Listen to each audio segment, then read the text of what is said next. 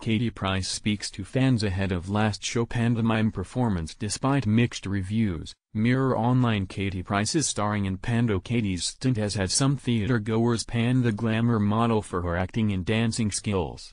Katie Price speaks to fans ahead of last show pantomime performance despite mixed reviews. Mirror Online. Katie Price's starring in Pando. Katie's stint has had some theater-goers pan the glamour model for her acting and dancing skills.